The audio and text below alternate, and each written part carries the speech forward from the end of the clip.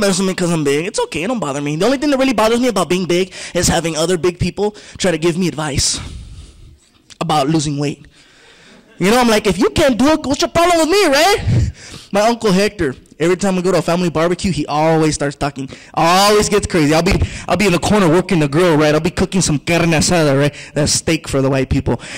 I'll be cooking some carne asada, right? And from across the way, my Uncle Hector, he's so big, he doesn't even move. He just breathes. Gabriel! And don't let a gust of wind hit him, man. He'll creak like the Titanic.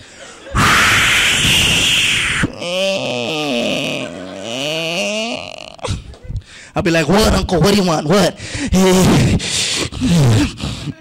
Why don't you go on a diet?